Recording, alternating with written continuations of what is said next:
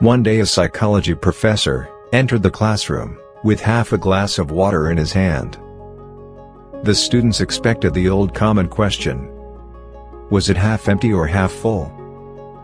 But to their surprise, he asked them, "How heavy is this glass of water?"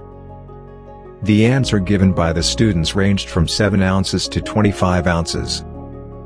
But the professor replied that the actual weight of the glass of water doesn't matter. What matters is how long you hold the glass in your hands. If you hold the glass for a minute, you won't feel much weight. But if you hold it for 10 minutes, you will feel a little more weight. And the more time goes on, the heavier this glass of water will get.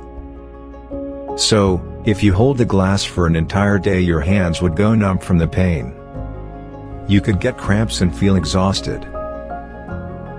Similarly, it happens when you carry stress or pain with you. If you think about stress or pain for a while, and then let go of it, there won't be a problem at all.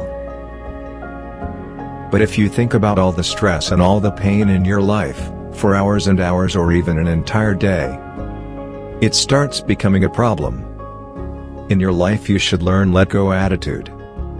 If you can do something about your problems, then just do it. In other case, just leave it and work towards your goals.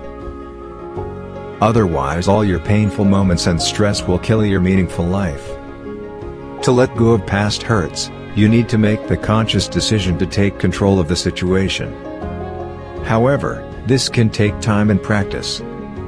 Be kind to yourself as you practice refocusing how you see the situation, and celebrate the small victories you have. Thanks for watching.